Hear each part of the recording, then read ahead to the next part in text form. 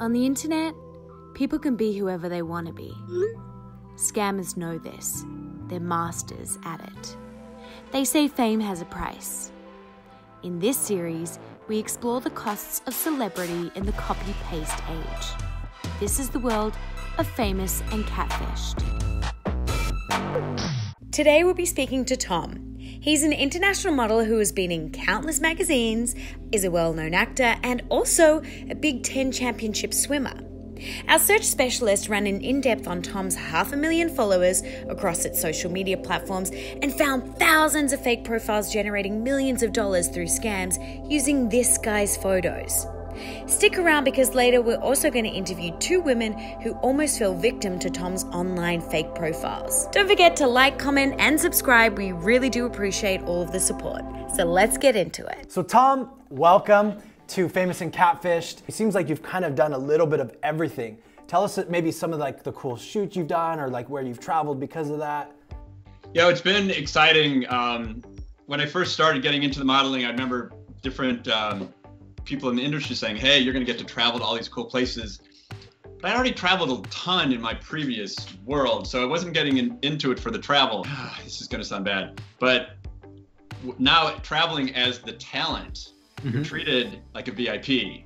Sure. And it really feels cool to have that kind of attention. It only lasts for like a day or so, but still, it's, you know, I never dreamed about being a model. It was not a lifelong goal. It's so out of my comfort zone. Every shoot I have is a new gig. Like Ashley was wonderful because they're such a well-known, well-respected company. My most memorable though is the Orange Theory shoot. It was 2 days of intense workouts, and I'm a fit guy, and I didn't think about how grueling it was going to be. And there were shoots, they were trying to get certain shots that I literally couldn't stand up for. And my favorite gig ever was with a company called The Moorings. They do high-end yacht rentals. So you can buy a yacht for a week with the captain and food. And so we experienced a week of traveling through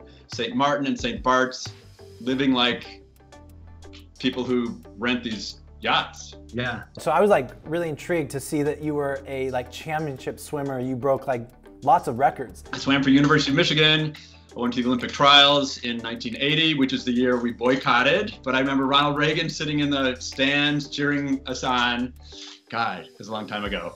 But yeah, I had a quick career. I didn't start swimming really till I had a car. Looking through your profile, you have like a very like consistent message, like be kind. Where does that come from? Was that something you've always held, or is that just, you know, like a message you think like people need to hear more and more? The most important thing I can do is just have a positive message and have people, I know people look for that message every day, that whether it's a picture that they enjoy or a smile, or, you know, this sounds so corny, but it does, I have some great followers.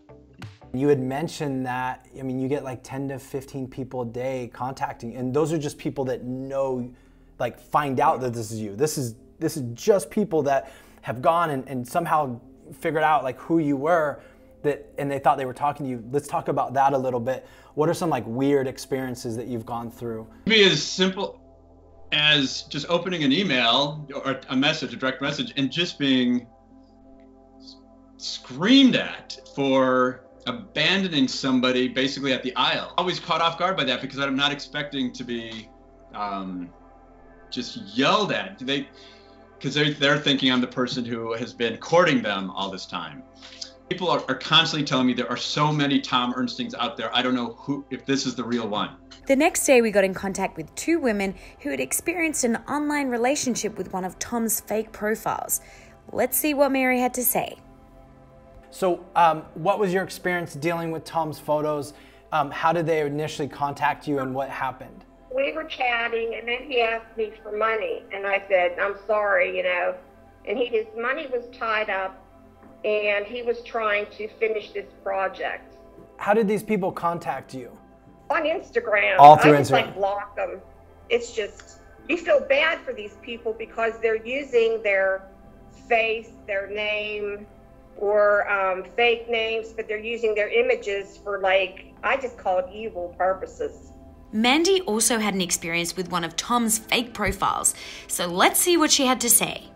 And so I reverse imaged this picture, and lo and behold, Tom popped up. Well, what's going on here, you know? And so I messaged him back and I said, this isn't you. This is Tom Ernsting, a model from, no, it's me. I said, it's not you. And so insistent that it was him that you could believe it. You know, I fished and I found out that Tom was, you know, like a gay American model, you know, in his own right. And I thought, how dare you do this to innocent people? You would be surprised. A lot of people who've been victimized by romance scammers are very educated and accomplished. Our job at Social Catfish is to empower these men and women to come forth and report these types of scams. We believe this is a billion-dollar industry, and 3 to 10% of these people actually come forth and report being scammed to the FBI.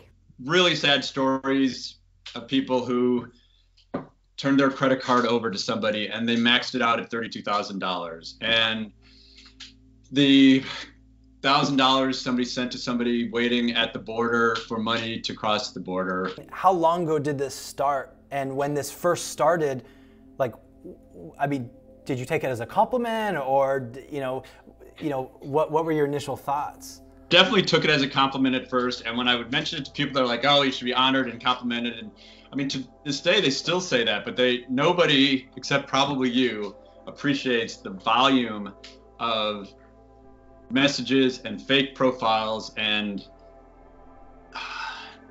the communication that goes along with it, and the kind of the responsibility I feel towards these people who reach out to me saying, "Hey, you need to know this," or "Can you just write me back and let me know you're the real one?" There's a lot of people in Nigeria who do this. And I don't know if it's one, I don't know if it's 100 guys in a room all saying, "Here's the picture, I'll just make up a name," and I don't know. Maybe you have some info on that. This is a full-time job for these scammers. They're talking to 40 to 50 people a day for hours. This is literally their job. This scam happens all over the world, but Nigeria is known to have the most romance scammers. Nigeria is a poor country where the American dollar goes a long way. $1,000 can feed a large family for months. $100,000 is enough to retire. A lot of these people are hiding behind like fake IPs, so they're changing their locations, and they're creating, it's too easy to create an email address without verification. It's too easy to create what's called like a VoIP phone number, like an internet number, and have that forwarded to your cell phone number and use that. I mean, I could go create 10 today and forward them, to my phone, within, an hour. Appreciate being a part of this, and anything you need, I'm happy to jump in. Awesome. Again, it was really nice chatting with you. You have a great day in Michigan, and we'll stay in touch. All right? Thanks, Steve. All right. Bye. See ya.